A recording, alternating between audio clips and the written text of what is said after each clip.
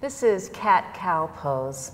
I work a little differently with the breath than how this pose is typically taught, so pay attention to the breath here particularly.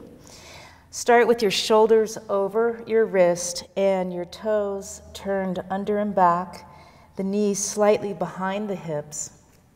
With an inhalation, go to cat stretch. From here, you'll breathe into the back body, look towards your belly and lift your belly towards your gaze.